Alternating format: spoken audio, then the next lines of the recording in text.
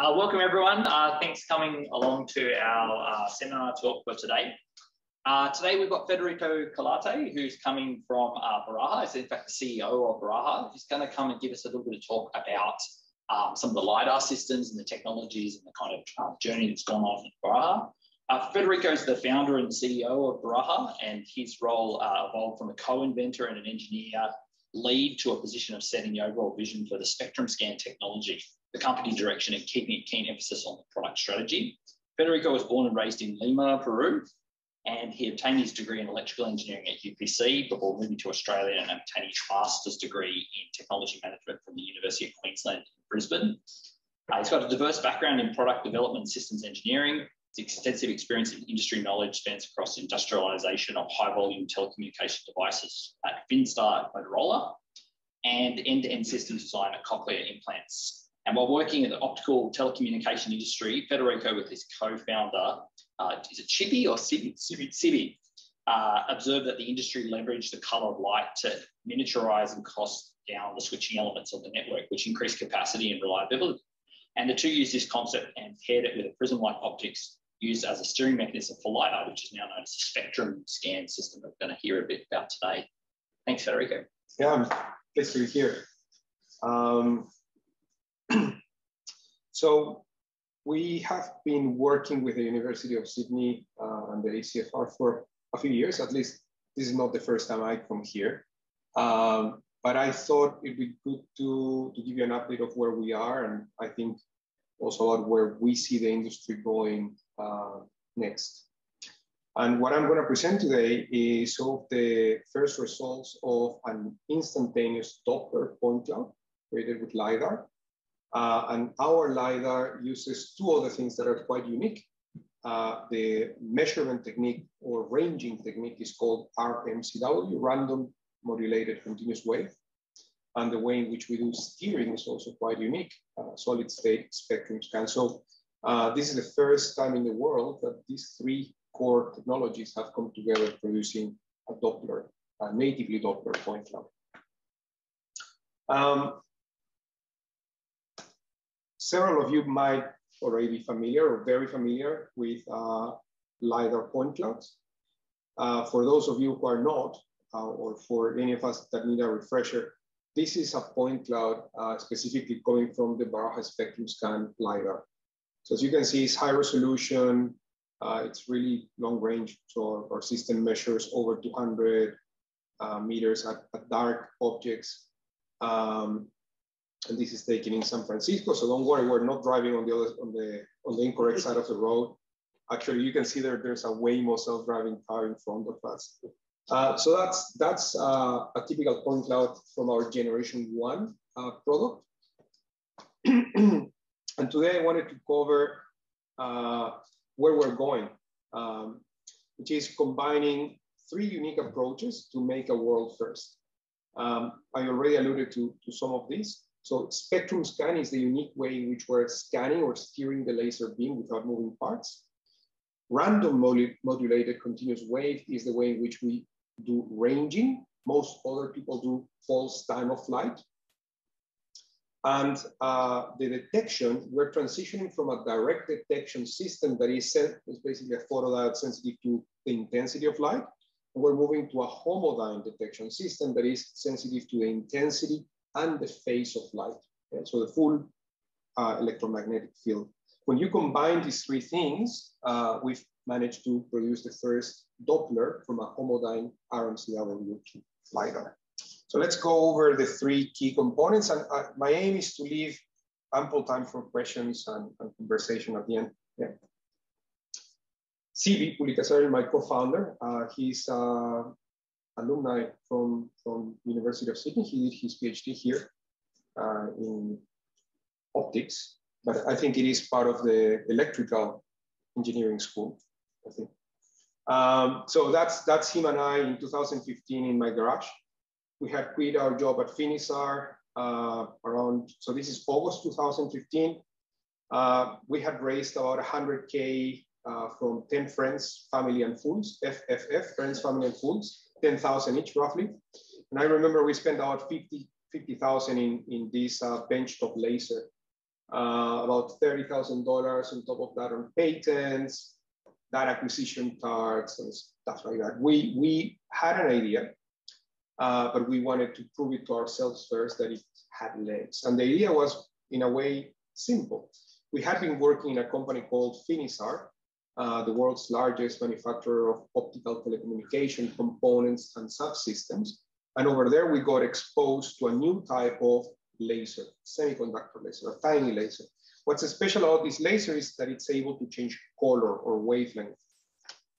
But in telecom, you use this to reconfigure the network, and you do this very infrequently, 3, 4, 10 times a year, maybe. And what Siri and I invented at Baraja was the ability to get this laser to change color millions of times per second, accurately, repeatably, time and time again over vibration, shock, temperature, all the things that this laser would encounter if you were to mount it on a self-driving vehicle. And we thought, hey, if we could somehow pair this wavelength tunable laser with prism-like optics, we could be achieving steering without moving parts. So the idea is exactly that. It's very, very simple. You go back to your high school physics, you remember when white light goes through the prism opens the light into its color components. If you were to shoot one color at a time, then each color gets routed into a different angle. Thereby, you are steering without moving parts. You're using the physical property of wavelength to get the light to route itself. I'm using color here as an analogy because it's not visible light, it's infrared light centered around 1550 nanometers. But the principle of operation is the same. When we change the color of this light, shoot it through prism-like optics, we achieve steering without moving parts. And why is this important? Well, every other LiDAR has moving parts.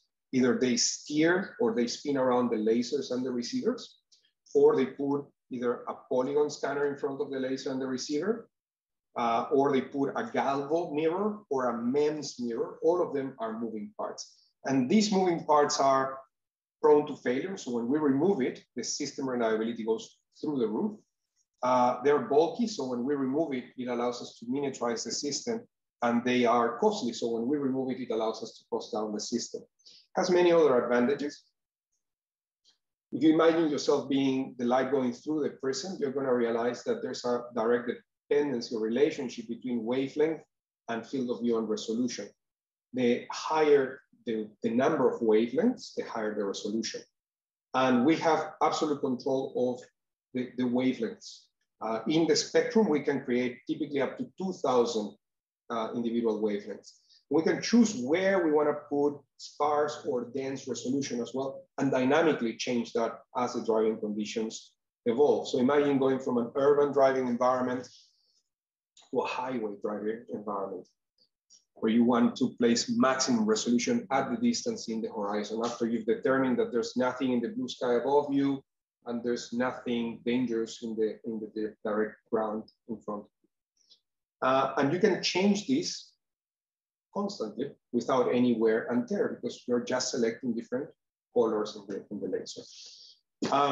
Here's a demonstration of this in real life. So you can see we're dynamically changing the foveated region from top, center, and then bottom in a round robin fashion. How you would use it is, well, you would track, for example, the pedestrian as he moves away from the vehicle.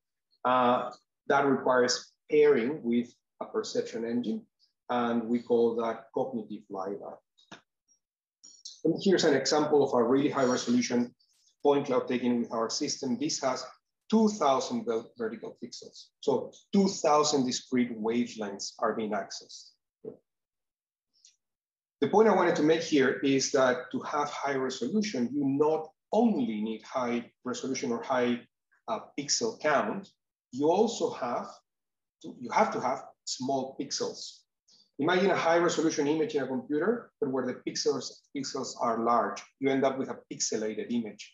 Well, the equivalent of a small pixel in LiDAR is the beam size. Having good beam collimation ensures that the instrument, which is your laser beam that you're using to sample the environment, is fine, right? And you would like this to be as fine as possible. That has to be paired with good range And that has to be paired with good resolution for you to be able to reliably detect the small objects at a distance. So you need range, you need a small beam or good beam collimation, and you need high resolution. If you wanna, on top of that, integrate frame over frame, and you wanna end up with an image that makes sense, then you also need good angular accuracy. Otherwise, again, you would end up with a blurry image as you integrate several frames. At a glance, the company Baraja is about 160 people. We've got a team in Palo Alto, a team in Detroit, a very large team here in Sydney, in North Ryde. Well, by now we have over 70 patents awarded. We've raised over $75 million USD. And we have some of the most reputable investors in the world. So let me tell you about some of the advantages of spectrum scan, because I'm still on the topic of the spectrum scan, how we steer the beam. If you are using any other LiDAR, and all the other LiDARs use a mechanical steering method, as I was describing, either they spin the lasers and receivers, or they put a galvo or a polygon scanner. All of those scanning methods are analog scanning methods. There's no way a mirror can move from this position to the next position without going through all the positions in between, right? What that means is that when you are scanning an object at a distance, imagine 200 meters, you are measuring the distance to that object at 200 meters, but as you are trying to measure and integrate that, you are also moving the laser beam. So you're not scanning one thing, you're scanning the arc that is described at 200 meters by that tiny motion of the mirror is between 1 and 6 meters. You're integrating a lot of stuff. So angular resolution is irrelevant unless you have something like a spectrum scan. Why is a spectrum scan different? Because it's a digital scanning method. Spectrum scan doesn't change color gradually from one color to the next. It hops from frequency to frequency. So we place the laser at a given color or wavelength, which means we're staring at a certain point. We complete our measurement, and then we instantaneously hop to the next point, complete our measurement. So while we're measuring, we're not moving the laser beam. Yeah, did that make sense? I hope it did. So we have a very crisp point cloud, whereas with every other mechanism, you end up with a blurry point cloud. So I'm gonna now give a few examples of the world of academia. These are the top 2 universities in the world that have been doing research on miniaturization and cost down of LiDAR. And for a long time, over 11 years, they were heralding, or they were saying that the way of the future was to go to a technology called 2-dimensional optical phase array, similar to what you have in radar, but in this case, it's in the optical domain. In the year 2018, they realized this wasn't going to work. And they pivoted their research and they acknowledged you require spectrum scan. So here's MIT and UC Santa Barbara, and I can give you references to the papers when they realized they needed spectrum scan. So this is 3 years after we had already founded the company. 2018 is when we actually had put out our first product in the field. Do you mind if I jump in with questions along the way? Yeah. What's the main limitation of phased arrays? Several limitations. First of all, the number of elements that you have.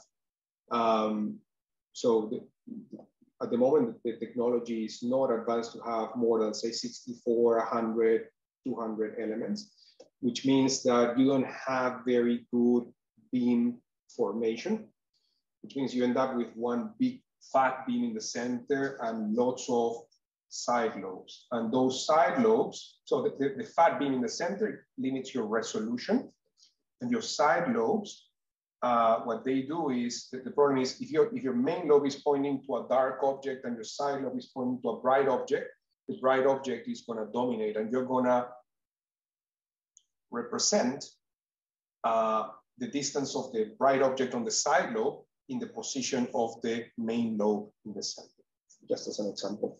And the other thing is, or the other problem is that at least in one of the axes, these are thermally tuned, and that is not fast enough for the type of applications we're doing. it's also really difficult to control that real time or vibration, shock, and temperature, which are rapidly changing in automotive environments. Ultimately, I think the other big part is that it didn't adapt well to long range. Optical phase arrays is part of the solution. It's the steering out. If you want to steer the light back in on the receiver, I think that is a very big problem as well. So moving away from academia into the industrial world, Veoneer is a Swedish-American tier 1 company. Tier 1 companies are companies like Bosch, Magna, Continental, that are the traditional suppliers of the automotive world. Veoneer is quite special in that they don't do car seats and seat belts and airbags. They only do advanced electronics, radar, cameras, driver assistance. Yeah? And they had a lot of experience with LiDAR because in 2017, they had partnered with Velodyne. Very quietly, that partnership didn't go anywhere. They discarded that partnership and they spent over a year searching the world. They started looking at over 70 companies, including all the publicly listed companies. They down selected to 9 LiDAR companies that they took on a benchmarking of 3 to 4 months, and they selected one, which is Baraja. This is a red, green, yellow chart of Baraja here against the other 8 companies that they evaluated and the different technologies, right? So direct time of flight, FMCW, flash, et cetera, et cetera. And you can see that Baraja has no red and most of the green, yellow. So now I'm gonna move to a second part or the second component of the technology, which is RMCW, random modulated continuous wave. So LiDAR stands for light detection and ranging. And I guess the more traditional technique for ranging is something called pulse time of flight. So you shoot a short duration of a short pulse of light, and then you count the time for the light to travel there and back. That gives you an estimation of the range to that object. Who can think in the room of a potential limitation of pulse time of flight? What could be one drawback of that technique?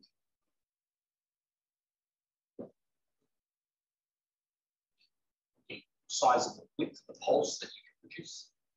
So it can be challenging. It can be challenging to produce a narrow pulse, yeah? And you would want a narrow pulse because it affects your resolution in the ranging. Yeah, that's a good. And as we know, the narrower the pulse, the higher the bandwidth on the electronics required to generate that, but also then the higher the bandwidth on the receiver electronics to be able to process that. That's a really good point. And bandwidth is correlated with cost and complexity. What's another key drawback? Eliminating it constantly. Limited energy that you're putting on the object. Yes.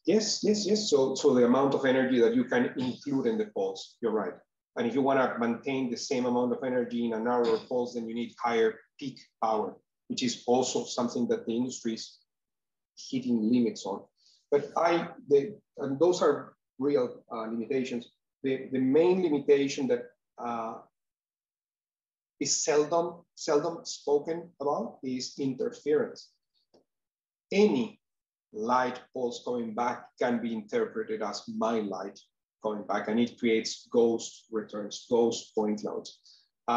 In some cases, this can happen even with sunlight, but even if you take sunlight out, when 2 or more of these self-driving vehicles run into each other at an intersection, they're shooting high-power lasers into really sensitive receivers, and this causes a disengagement of the self-driving car. It asks the human driver to take over, and the number of disengagements per kilometer driven is a key metric of performance in self-driving. So this is one of the key limitations on the wider adoption of pulse time of flight LiDAR. Conversely, we use a technique called RMCW. And if you recall, my background and SIRIS background is in optical telecom. Our laser comes from optical telecom. It was designed to transmit 10 gigabit per second over fiber optic networks. So we're just using that ability innate to our laser, and we're carving out a modulation, a binary sequence into the light when we shoot that light, let's call it a symbol, when we shoot that light, that code, it's very easy to then, when the light comes back, to determine that it's our light, our code, our symbol, not anyone else's. So that's one of the main strengths of RMCW. Even in the crazy event where two of our own LiDARs for a fraction of a second were to match angle, color, the symbols are not going to match and there's not going to be any interference. Yeah. This is research from a Korean university doing LiDAR to LiDAR interference studies. And they determined that RMCW, here in the red dots, has 3 dB better, is 3 dB more robust against interference, 2 times better against interference than competing ranging techniques. The other techniques are continuous wave, FMCW, and pulse time of flight. Yeah? So RMCW is more robust, 2 times more robust against interference even than FMCW.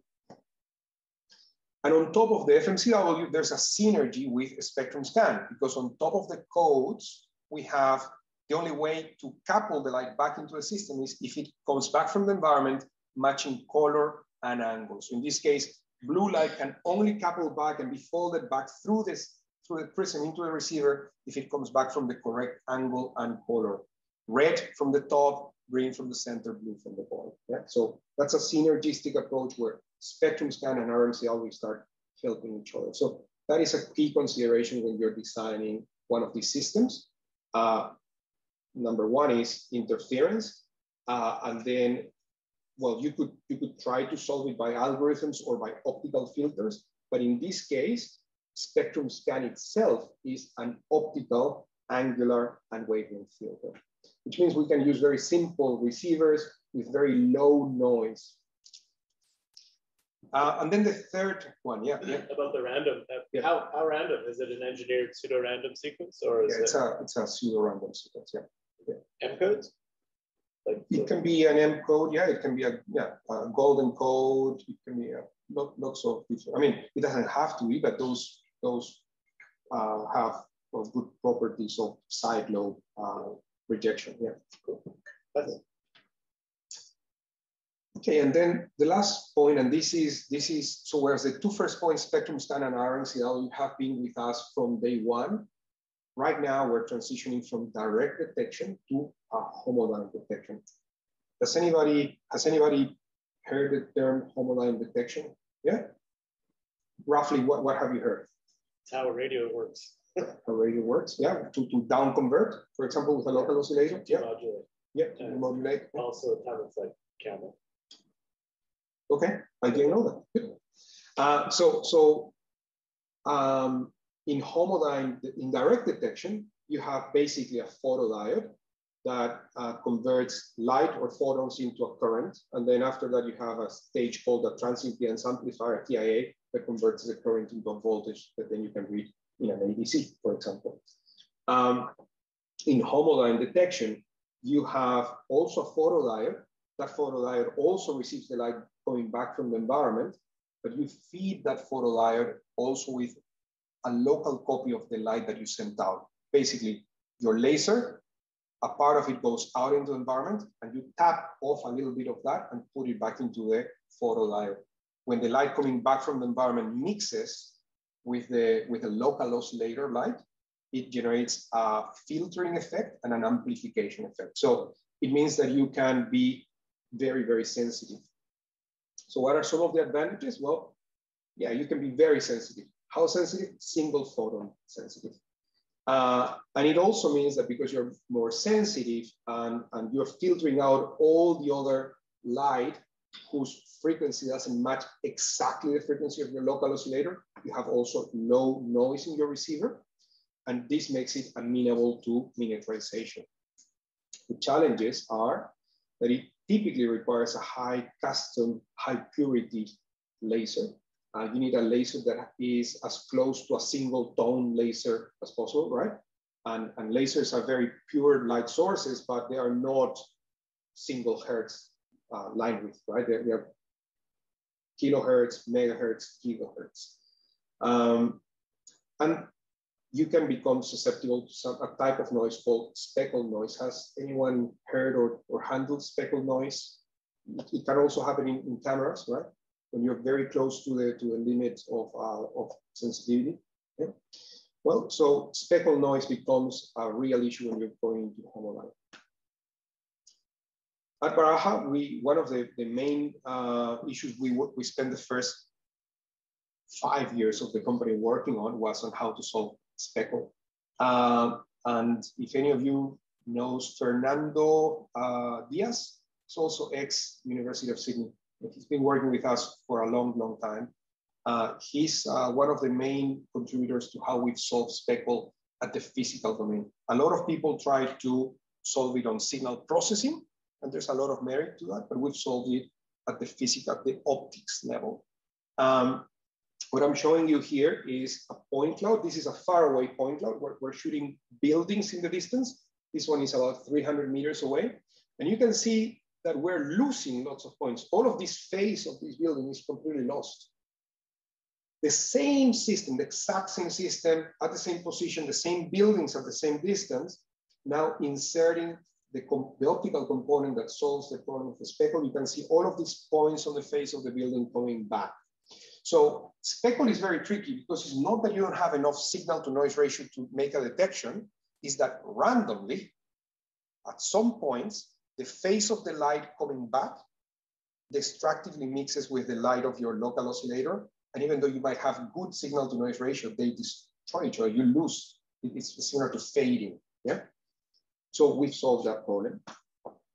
When we put all of these three technologies together, because homodyne detection is sensitive not only to the intensity of light, but also to the phase, hence the problem of the speckle. Well, there's something else you can start doing with that. Once you're sensitive to the phase of light, you can start determining the Doppler shift of the light coming back. So why would this be important? Well, as you can imagine, determining the velocity of the objects around the car is quite important for a car, right? So you want to know where things are and how fast they're moving. Some of the things that you could use this information for are, for example, if you're doing SLAM, well, you can directly subtract anything that is moving, and then you do SLAM on anything that is not moving, because that's your built environment, your road, your buildings, right? So it simplifies the task of filtering for SLAM. Or after you do SLAM, you might want to create critical rules to your control system, for example. And one of the critical rules might be anything that is moving fast, you want to pay attention first, right? So velocity being instantaneous, an inherent quality of the point cloud would be helpful for this. And finally, for more practical things, well, everybody is calculating velocity, and how they do it is they have to accumulate several frames and then do the diff, and that is processing intensive and memory intensive. And I mean, that's probably fine for academia, but for volume produced autonomous vehicles where you're maximizing or optimizing the cost and the power consumption, that is really not acceptable. So the fact that our LiDAR can produce that natively saves hundreds of dollars and several tens of watts in power consumption. So here you see Tom is walking towards us, Miu is walking away from us, and the van is coming first towards us and then steering away from us. And you're gonna see them represented in a Doppler point cloud, where blue is negative velocity and red is positive velocity. So you can see that dynamically changing on the van, and you can also see Miu on red and Tom in blue. And here I have a very similar one as well, where I got the guys to just walk in a circle, and you can see the smooth transition. You might also be thinking, hey, it's very noisy, right? There's red with the blue. That's how we actually walk. The average velocity is probably positive or negative, but our shoulders and our hands are sometimes moving in positive or negative velocity. To give you an idea, here we're shooting light at a given color, centered around 1550 nanometers. In hertz is 191 terahertz. And we're detecting a change in the frequency of that light caused by the people walking of 1/10 millionth of the frequency of that light. And that's how sensitive the system is to be able to create this Doppler point cloud. So I'm gonna wrap it up and maybe have some time for questions. Some of the key technical advantages of the Spectrum-Scan LiDAR are, well, first of all, you can have almost infinite resolution because you can select discrete wavelengths in the spectrum. Typically, we go up to 2000. You can select where you put their high resolution, so we call that foveation. You can get per point Doppler velocity, and we have very good effective range. And that is, as a way of remembering, that is good range plus good beam collimation plus high angular resolution and accuracy. We have solved the problem of interference, both by RMCW and spectrum scan. We have a digital scanning method, so we don't have a blurry point cloud, and we've solved the problem of the speckle. And things that are enablers for all of this is, well, we have the ability to have a clear roadmap to an end-game, low-cost, high-performance system built on solid state and automotive durability. I actually forgot to bring it here with me, but I usually carry this in my pocket because it does fit there. And this is the LiDAR that we're working on. And so I mean, I get excited by the technology, but if you take the technology aside and you say, well, what does it enable? What it enables is a very small, high performance, low power consumption device. And when we talk to the car manufacturers, that translates to them to the point where they can put it on as many vehicles as possible and in a place that is inconspicuous behind the windshield. So behind the windshield is a great vantage point. You get cleaning for free, de-icing for free. The design studio of the car manufacturer loves this because it doesn't break the aesthetics of the vehicle. You don't need to end up with a vehicle that looks like a John Travolta kind of hairdo with a LiDAR on the roof of the car.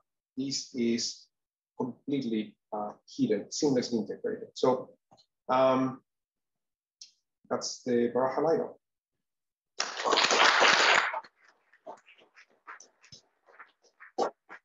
Thanks, Federico. That was fantastic to learn a little bit about that special kind of technology at Spectrum-Scan. Any questions from the audience? I was wondering, so you use a spectrum for the vertical resolution. How do you get the horizontal resolution? There is a mechanical steering method for the horizontal, but that is not a mirror. It's not moving the laser. It's not a polygon scanner. It's not a galvo. It's something else that we've invented. That we've got a patent for. It's extremely robust, and I cannot disclose exactly how it works, but I can tell you that whereas a polygon scanner, for example, is typically spinning at 10,000 RPM, this object that we use for horizontal scanning moves at 5 Hertz. Different from a galvo or a MEMS where you have acceleration and deceleration motion around a single pivot point, our mechanism is completely encased and held, and it has no acceleration or deceleration. It's moving at 5 Hertz constantly. And the mass under motion is also very, very low. So as a matter of fact, the first generation product already has this, and we've qualified that already to automotive and mining standards. Got a question online from Steph. Hi, Stefan. Hi, thanks, Federico. That was a great talk.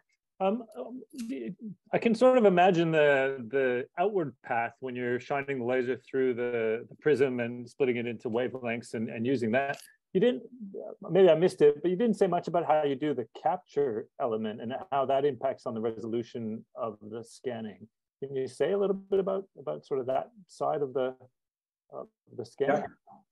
I think I did. We can go back and cover that and see if it makes sense. I mean, it makes sense to me, but sometimes that doesn't make sense to everybody. So let's go over that.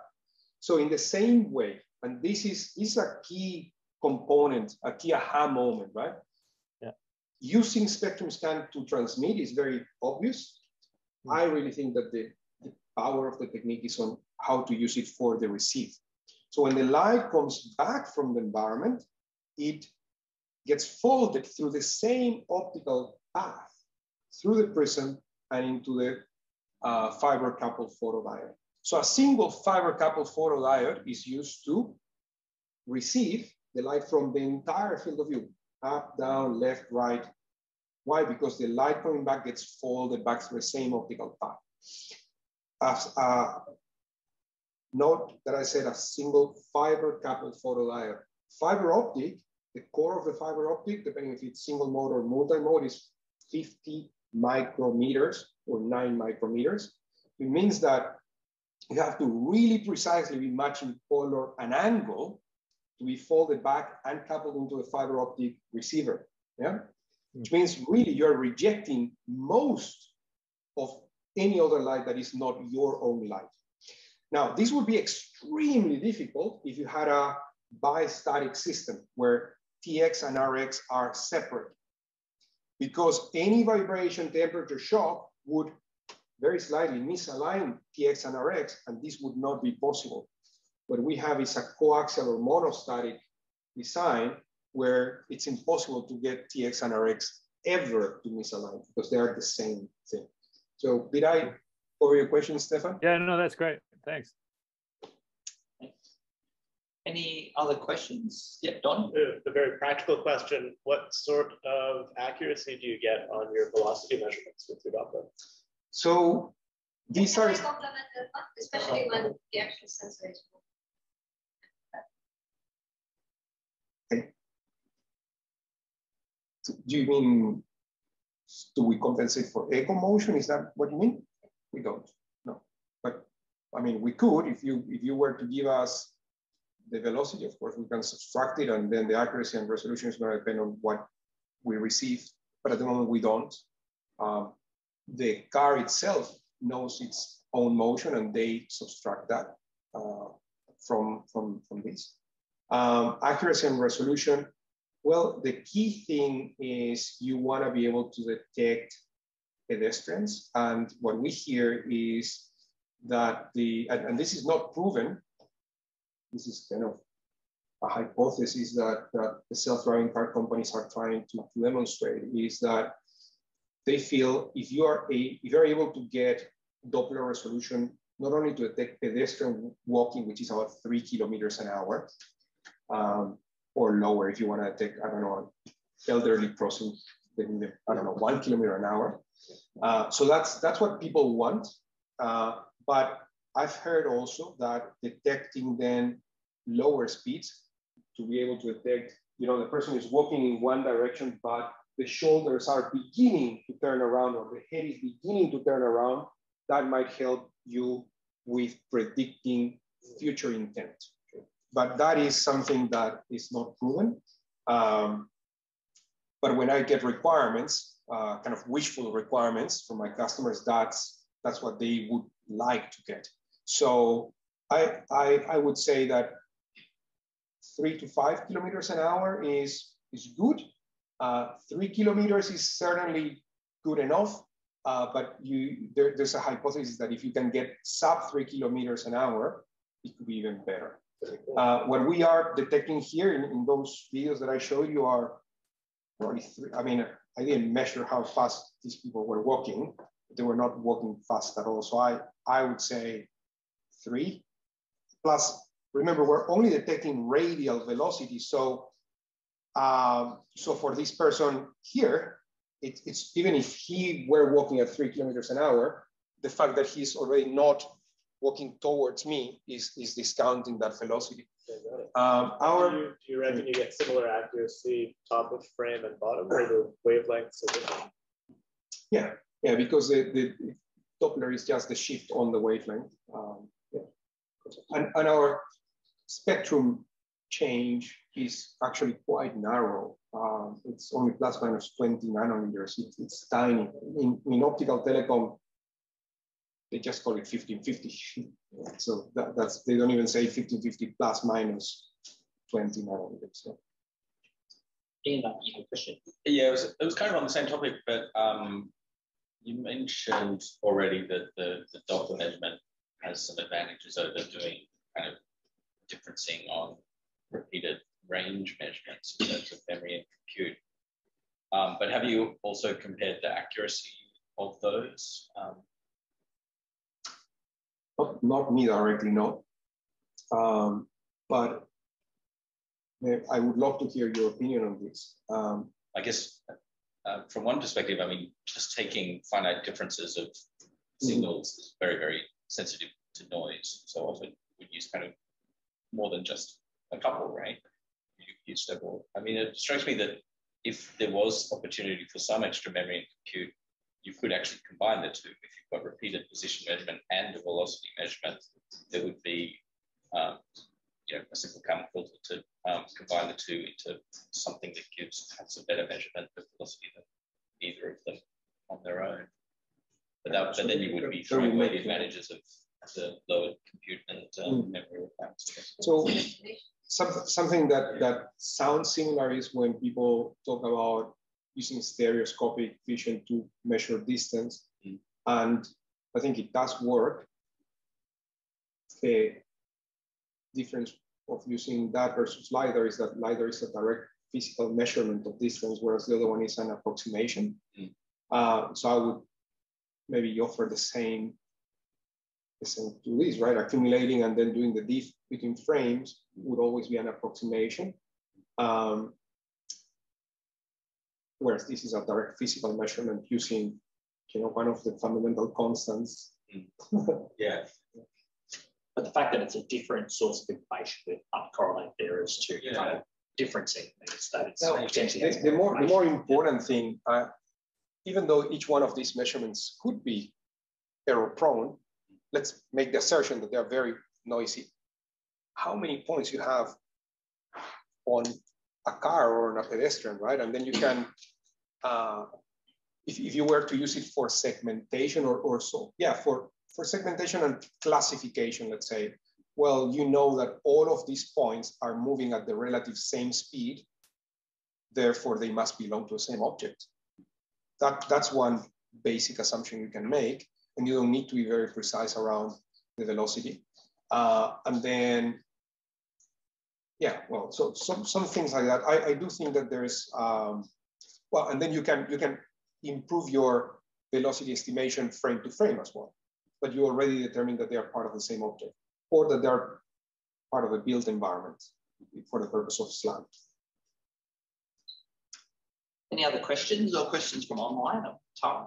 This might be a silly question, but if you have the light going out with the prism and then come back to the same channel, do you experience any interference between the outgoing and no, because we send one color at a time. So we go red, shoot, measure, receive, then green, point, shoot, measure, receive, then switch to red, and so on and so forth. But you have to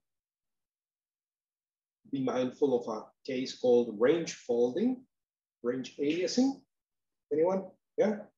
So, for example, if I point, shoot, measure, and I get nothing because in this direction there was something, let's imagine something very bright, like a stop sign, but it was outside of my instrumented range. So instead of it being at up to 300 meters, let's say it was at 600 meters.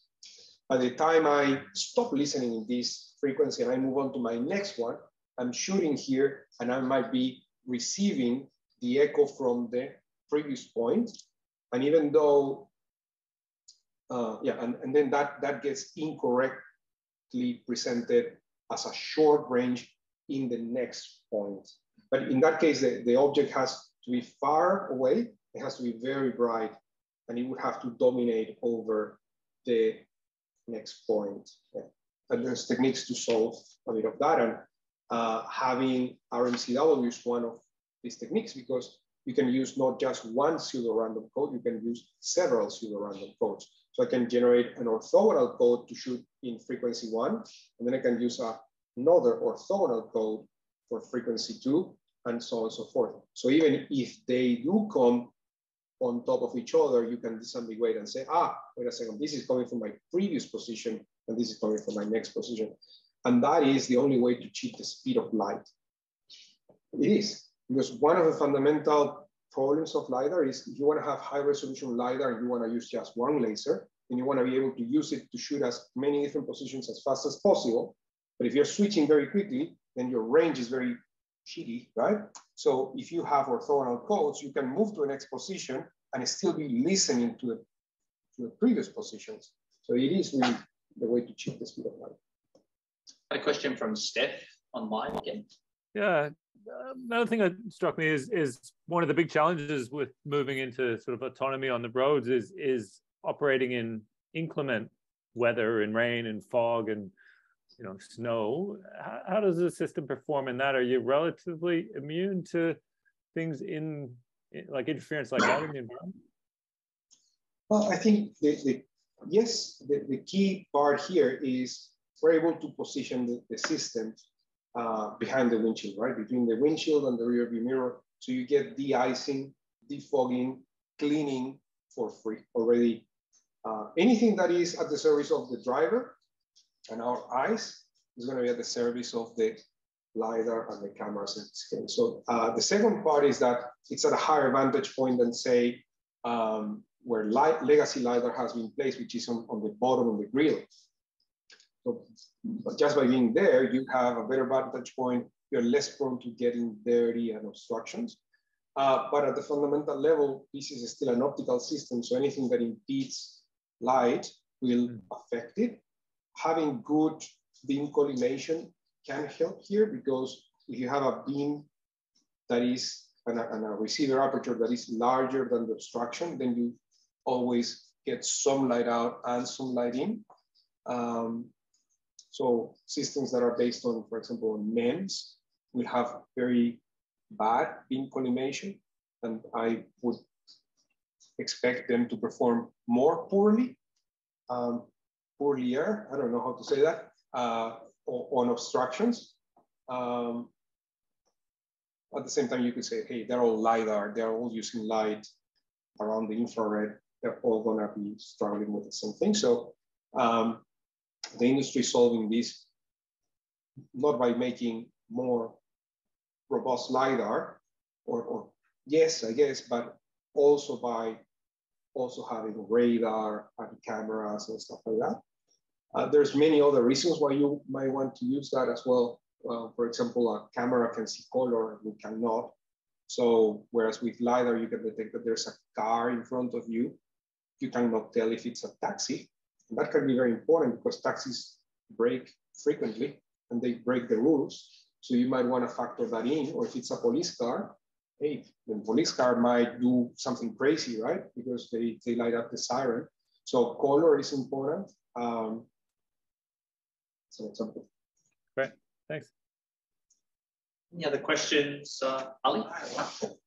First of all, thank you very much. It's a very good presentation. I was watching from the Zoom and I thought I should come to ask questions. On one of the, I think the very early slide, you have a prism and there is an incoming laser. It changes its wavelength, therefore considering the refractive index of the prism is constant, it stays, which is, this is what the fundamental principle. Yeah. What happens, or how practical it is, if you keep the wavelength constant, but try to modulate the refractive index of the crystal, or the prism, or doing both of them simultaneously, especially in case if you can change the refractive index of the prism in such a way that you can actually change the true wave value. By doing so, you can actually steer the wave up and down as well. Sure, I think it would be a great idea, but at the moment, well, but then you start going to more exotic prisms, whereas at the moment our prism is just silicon. So it's very simple. But if you could do that, that would be a great way to do it. I would imagine, I don't know of such a prism, but in my past work experience, I used to work with liquid crystal on silicon LCOS. And so you could electronically manipulate it to change the refractive index and stuff like that. And so you could imagine, I thought about using that for this? And yes, we did, but I said, absolutely not, because working with an LCOS is horrible. It is super sensitive to imbalances of certain oscillating voltages. It's super sensitive to temperature and temperature gradients around it. So I would imagine that at least some of those things would be true for a prism that could change, or a material that could change refractive index like that. Exactly. I think the issue here is rather than prism, it's finding a material that change reliably its refractive fast index as well. and faster. Because we change the wavelength of light almost instantaneously. Yeah. It's electronically driven, it's laser. So, you know, we go from any wavelength to any wavelength in less than 50 nanoseconds. Whereas if it is something like that, I would imagine, I don't know, temperature, for example, could be something, right, that you could do to change the magnetic field temperature. magnetic field could be fast, Another thing is actually creating, say, mechanical motion on the material in such a way that with high frequency, just like the ultrasonic, so that you can actually create pressure waves within the material, which pressure waves basically means the change in the reflective index. Yeah, something and like to that. be honest, this is used quite a bit in military domain as well. So think of Mach-Zehnder modulators. That's what I was describing. And not necessarily on the optical field, but you know, the density, or for example, in simplest form, if you think it's just like a quartz crystal or a glass with a uniform density, in parentheses, in case if you can produce pressure waves within that material, you are literally changing the density of that material, which reflects the refractive index. And you can create these pressure waves not on a plane, but you can actually create these pressure waves in theory. It's not easy to do in small size. It generally requires larger scales. You can create these pressure waves in 3 dimensions within that body, so that steering will be much more complex. And furthermore, you can also, using this, you can also look at the polarization. For example, if I missed that, for example, so far on discussion, there is nothing about the polarization of the reflected light. That might be quite a bit useful modality as well. Yeah. So Ali, you should put a patent on that technology. Any more discussion or something? I'm not an optics expert. I've learned on the job, but I'll make sure to pass on your ideas to my co-founder. Obviously, you know, when you look at the fundamental level, there is nothing new around here. Oh yeah, the idea is Newtonian optics, right? I mean, super old. It's so when we started the company, we spent 5 months trying to figure out if it was a bad idea, because it sounded too simple, right? So 2 options: either it doesn't work, or if it does work, someone else has the patent. And it turns out it works. No one had the patent, so we have both now. But we thought it was, chances were that it was a bad idea. I was going to ask a quick question about the range of different wavelengths that you move through, and if that affects sensitivity at the top versus the bottom. But you mentioned it's only a kind of 20 nanometer window that you're scanning. I guess the other question I was going to ask of that is what are the design considerations that go into choosing the 1500 nanometer window? Why not something, shorter wavelengths or longer wavelengths? Yeah, that's a great question. So there's 2 answers. The first one is the real answer, and the other one is then the afterthought.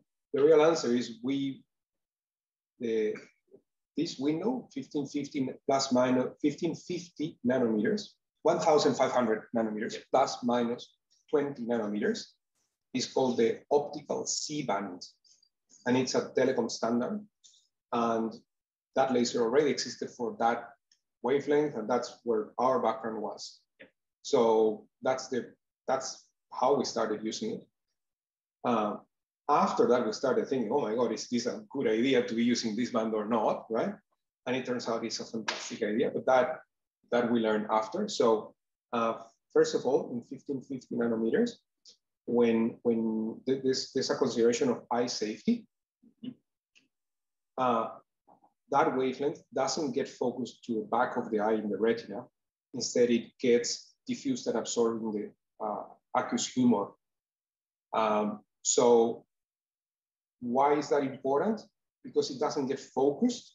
It is more eye safe than other frequencies like visible light that actually gets focused. Why is that important? Because it means I can put out a lot more power without burning people's eyes than if I were using a different wavelength. And why is that important? Because that means I can see further because I can put more power than using alternative frequencies. Another consideration that you should have if you were to do this kind of from first principles is solar irradiation or illuminance is 7 times lower at this wavelength than in other wavelengths closer to the visible and near infrared, or kind of mid infrared. So it means that you're naturally gonna be lower noise, right? The environment is gonna have lower natural light in your wavelength, yeah? And then the third one is water absorption, which is actually super high at 1550 nanometers. But the main, what I mean by super high is about, 10 dBs per 10 kilometers in high humidity air or something like that. So in the range that we are discussing is not really relevant. It could be relevant with rain and ponds of water, but it turns out that the dominant effect is not the absorption, it's the refraction. When you hit the water droplet, it just sends the light somewhere else. And that happens to all of the different LiDARs, not just to our LiDAR. So 1550 nanometer LiDAR is emerging as the dominant long range high performance LiDAR, whereas the other ones are staying confined to the realm of short to medium range because they cannot afford to put more power because they hit the eye safety limit. Yeah. Yes. All right, we're at 2 o'clock. Yes, we'll just thank Federico again for the